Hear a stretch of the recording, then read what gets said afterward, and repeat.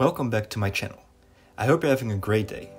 First of all, today I will explain the relationship between interest rates and inflation, and these short videos will be part of a mini-series about basic economics. If you're maybe in high school, university, or just interested in general, these videos will help you grasp the basic principles of economics. Also, after this video you will understand why interest rates are so low everywhere in the world. The basic definition of inflation is the rate at which prices for goods and services rise, and the basic definition of the interest rate is the amount charged by the lender to the borrower. These rates are influenced by the central banks like the Fed in the US or the ECB in Europe, and makes them able to use monetary policy. By targeting an interest rate, they can expand or contract the money supply, and this ultimately has its effect on economic growth, inflation, and employment rates. Let me explain using the pandemic.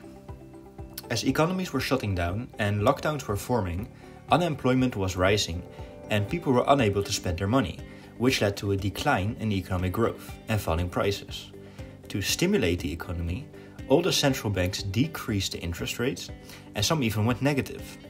The reason is because low interest rates enables people to borrow money more cheaply. Now they have more money to spend, which increases the supply of money. When people have more money to spend, there is more demand Q2, so the demand curve shifts upwards to D2, which means firms have an incentive to raise the prices to P2 when supply remains the same, which stimulates the economy.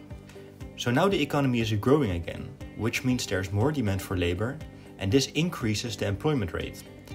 To summarize this, lower interest rates means more spending means more economic growth with higher prices, and more economic growth means more employment.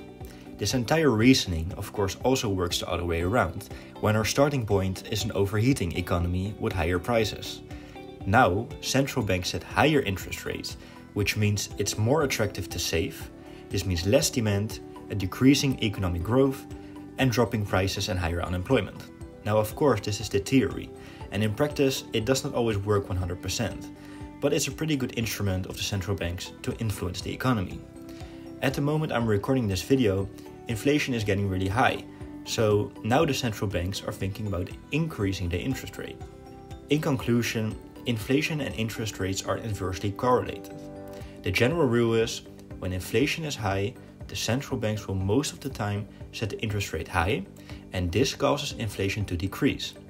When inflation is low, the central banks want to stimulate the economy and will set the interest rate low, and this increases inflation. Thanks for listening. Leave recommendations in the comment section below if you want me to explain other things about economics. See you around.